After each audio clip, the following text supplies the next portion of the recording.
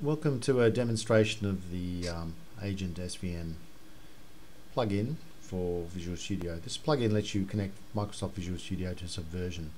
Now I've run the installer for the plugin, and it's configured itself as a suitable plugin, a source control plugin for Microsoft Visual Studio, as you can see here. Okay, now that'll happen automatically if you run the installer. Now this button here will launch the currently active plugin, currently active source control, and as you can see it was the Agent SVN. So if I click on that, two things will happen. I'll get a first of all, I'll get this dialog which is saying something hasn't been configured, and secondly I will also get the help file, but I will also get this configuration dialog. Now the configuration detail that's missing is the location of the Subversion repository. Now if we look down here, you can set up different types of repositories using different protocols. In this case I'll just select the local one, the file repository, and I'll paste in a folder location. Now in this particular case there's no repository there, and well, you can see the URL that's going to connect to. Now the first thing you have to take note of is, given the protocol and the folder details, to make sure that the URL is valid. Because if it's not, it won't be able to connect to the repository. But in this case, this repository is not there anyway, so it's definitely not going to be able to connect to it.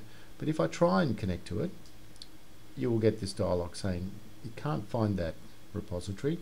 Do you wish to create it? So naturally, if the repository is going to be created, then by all means go yes. But if you're actually trying to connect to an existing one, hit the no, because it means you haven't set up the right URL.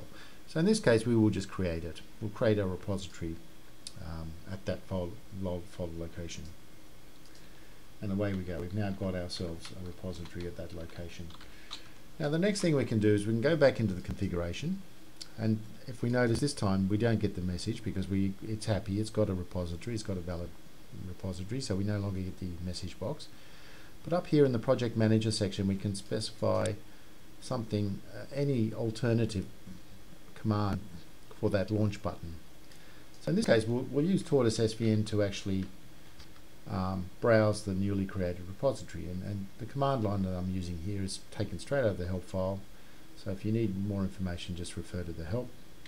But okay, so now if I apply that change, that means I've now reconfigured this button to no longer bring up the configuration, but instead bring up the browser for the repository. And there we go, we've now got ourselves there's our newly created repository with nothing in it. Naturally, if you want to go back to the configuration for Agent SVN, you're going to have to use the icon on the desktop. But there you go, we've got ourselves a new repository. So let's create a new project, and we'll just create a simple WinForm application. And there we have a simple WinForm application, and now we can add that to source control. So, and as we watch down below, we'll see that it's Microsoft Visual Studio is talking to the Agent SVN plugin. It runs a few tests to check out the capabilities of the tool with some temp project files and things like that.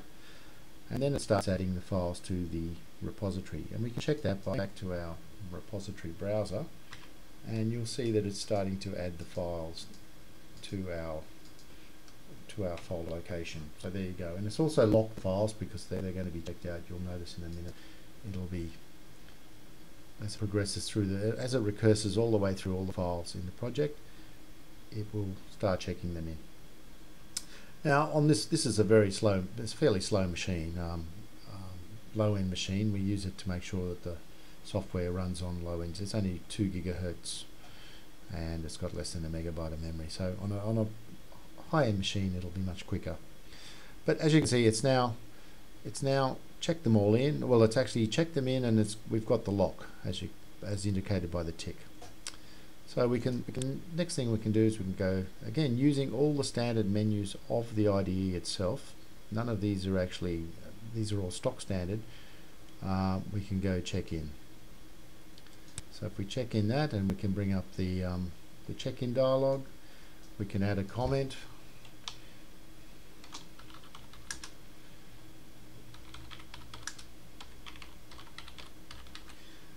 and just proceed with a check-in. And once again, if we go back to our browser and do a refresh over here, you can see that the locks are slowly getting removed as it goes through the files. And eventually, once it's completed the check-in, we are now complete. You can see the icons have changed, everything's been checked in, and I can even look at the, for example, view the history of this thing, the first item. You can see here is the file, the file details for that particular thing, that particular item.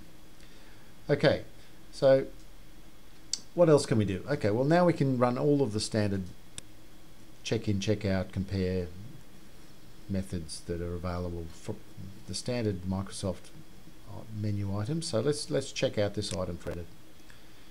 And again, you'll notice it's checked the item out.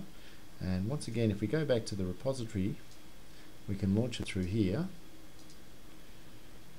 We will notice that we've actually got that file item is locked.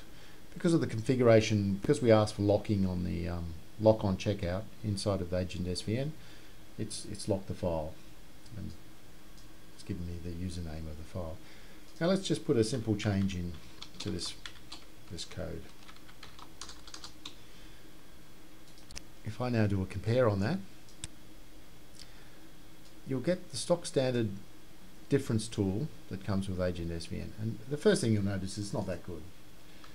But you can put in your own differencing tool, whatever difference tool you like. So we'll do it right away. Now going to the icon on the desktop, I can launch the configuration tool. And right here in the middle section, there is an option to specify an alternative differencing engine. So I'll use the WinMerge as an example. Again, this example comes straight out of the help file, and I'll apply that change. And now when I do a difference, I will use the alternative difference tool, and there you go, you get a much better differencing tool with far more options, ways to merge, and so on and so forth. So the first thing you'd want to do is change that differencing tool to something, whatever takes your fancy, whatever differencing tool you choose, and there's plenty of them to choose from. And I can check this in. I've made my change. I'll put in a comment, my first change. And I can't spell, but okay, check that in. And away we've checked it in. Now again, you can view the history of that. You'll see there's my comment that I put in. There's the first revision. There's the second revision. And yeah, there's the change that I added.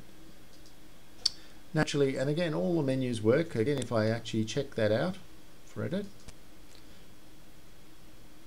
I've now got my lock again. Let's say I make some massive change.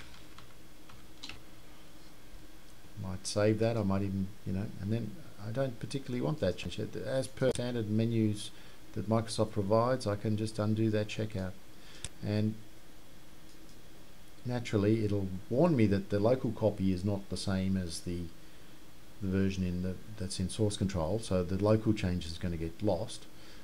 Do I want to proceed? And if I go yes, it's now thrown away my change and put back what was in source control.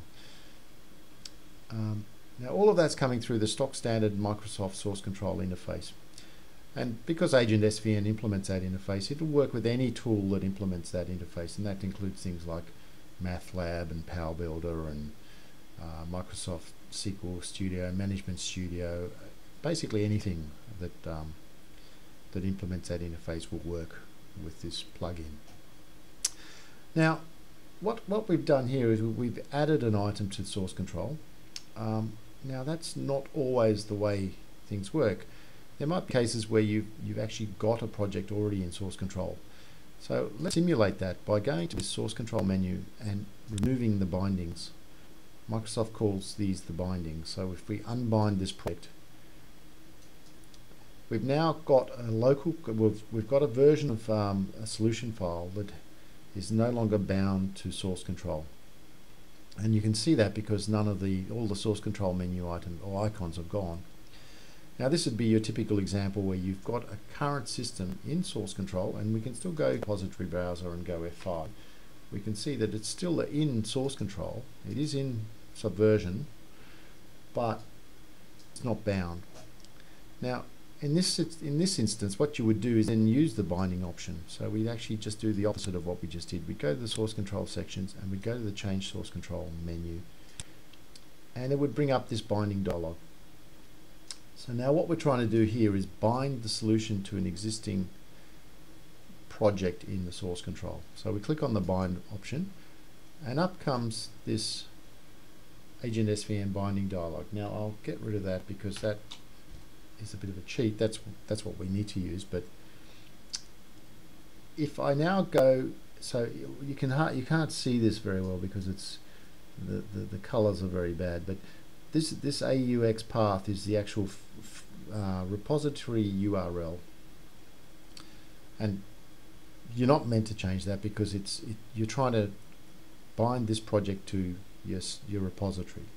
But if I hit this list button, it'll give me a hint as to what I should use. And when I hit list, I get a list of all the projects at that there is that URL location that we're talking about. And these are the projects that are actually at that URL location.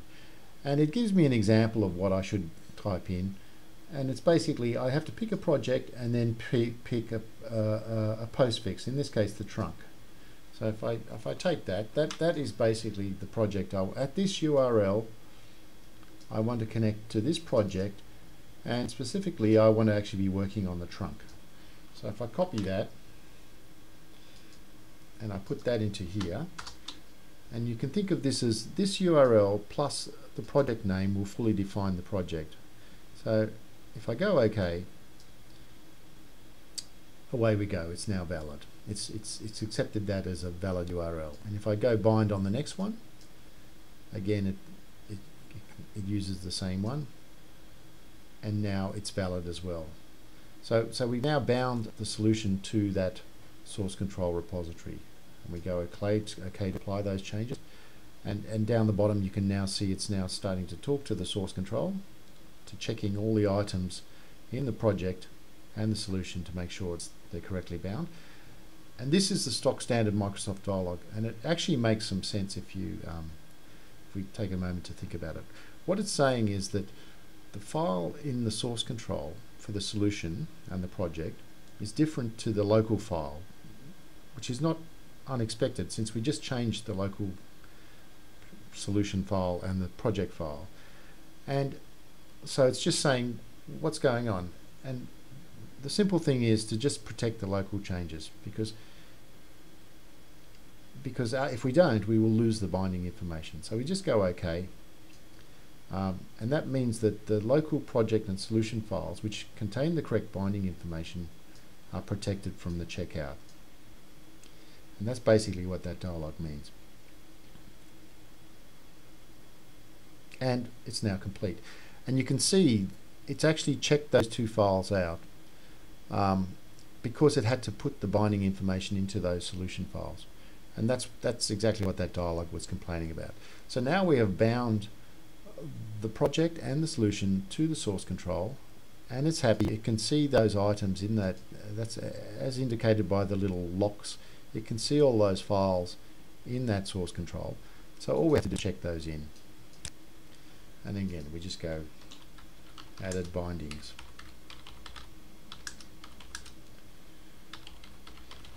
Added the bindings to the solution, and we can check it in.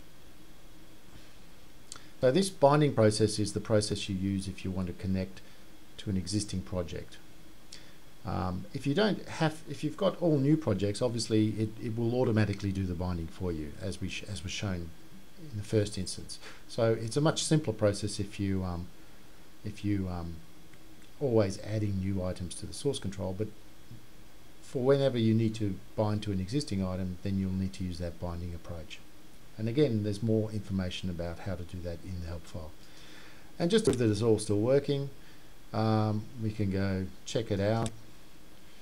And once again, it's got the little tick there. And if I go to the browsers, once again it'll show that I've got that file locked as it shows there. I mean, you can do multiple things. You can do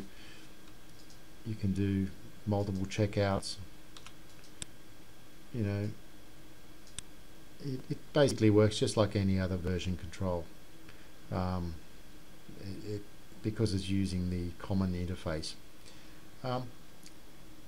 So there you have it, and I check in, and so it works just like any other version control. If you've used version control in Microsoft Visual Studio, this is no different because it's implementing the common interface. So that's it. That's basically a little rundown on how to get Visual Studio to talk to Subversion using the Agent SVN plugin. I hope you've enjoyed it.